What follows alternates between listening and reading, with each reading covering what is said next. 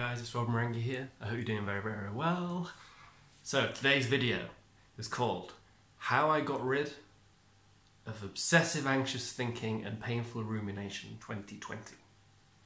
So, the answer to that, not quite a question but sentence that demands an answer, perhaps a rhetorical thing with the word how at the start, is that I didn't really. I changed my relationship to them, the thoughts, and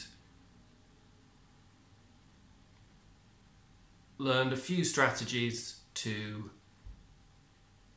put my attention into things to such an extent that I couldn't be lost in thought.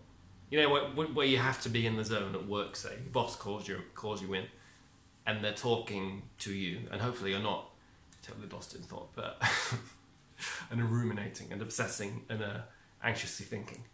The ways to do that I found were guided meditation and yoga, and I'm just going to tell you about my obsessive thoughts. So ever since being very little, I've had very little, maybe 11, 12, an overwhelmingly strong mono singular urge, and that's just to do music for some reason. The principal thing at the front of my mind is, or was until very recently, probably come back with a vengeance, but make music. I went to India for a week to get back for band practice. A week in India, 3 different cities to get back. 3 days in Morocco, the same reason. Like 4 days in Turkey or 5 days. Just absolutely obsessed with it. And when you are that obsessed with it, not only are you thinking about how you can make it, you're thinking about the songs, the words, especially if you're writing them, obviously. I just couldn't sleep for hours. I would agonize over them. I was tortured too strong. But you know what I mean? I was really taken hostage, taken over by them, obsessing over one word that didn't fit in a line for weeks, really. Or, you know, it got really bad. And then when the depersonalization kicked in, you end up obsessing about that and thinking about that.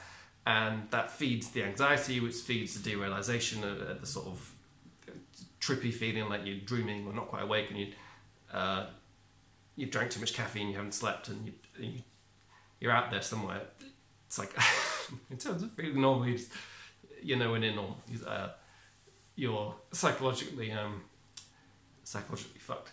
Anyway, so the only way I found to change my relationship to these obsessive, anxious, compulsive and painful ruminations and thoughts was meditation and yoga. I know I say it a lot and it sounds like a cliche, and a lot of people, at the sound of those two words, picture a bunch of gap year people who are in their 50s, you know, with orange skin doing a tree pose on a beach in Thailand.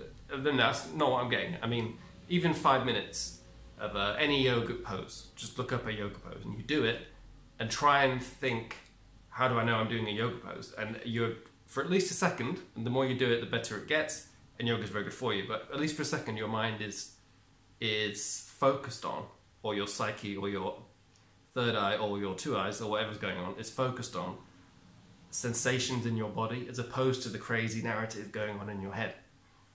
You know? Obviously the narrative will sweep you up again a few seconds later, but like, yeah, but you've got to regret that thing you did 2 weeks ago.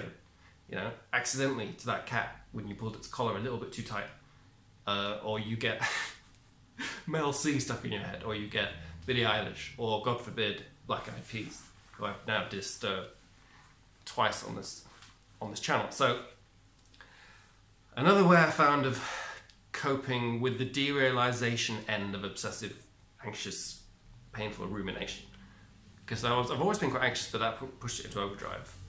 It's probably quite obvious. I wouldn't recommend this, but I started taking diazepam or Valium, because I'm sure many of you know.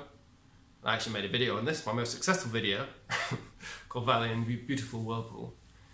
before I was on a legitimate weaning prescription, which I am now, that kind of made me feel more still and soothed my nerves and calmer and more peaceful. But obviously there is a huge trapdoor, which is the addiction side of it. And then when it gets, you're going to have to take more and more, you know, unless you're very disciplined and don't have an addictive personality at all. But no one plans to become a heroin addict on the street.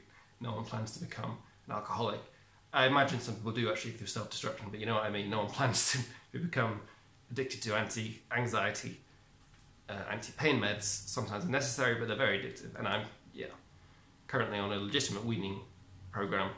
I'm going to the pharmacy every day, or every other day now at least. Let me tell you, it's no fun, and it's a bit degrading, and it keeps you in one country or place. So the last thing I would say is take action. As Gandhi put it, although I've got my problems with Gandhi, him being a white supremacist for one thing, like writing letters to the British government saying, I hope we destroy the Zulus because black people are an inferior race and I'm in the upper caste in India, so, you know, I'm good with you, whitey. Or him being in the generalship, fighting the Zulus. Or him sleeping with his, last little rant about Gandhi, sleeping in his older age, his grandpa age, sleeping with his granddaughters and their friends, maybe, definitely the granddaughters, I'm not sure about the friends, but I imagine so, to test his powers of restraint.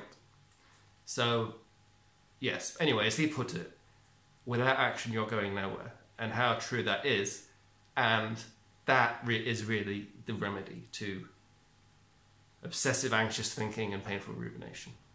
Alright guys, if you haven't already, please like the video with the thumb thing, leave comments.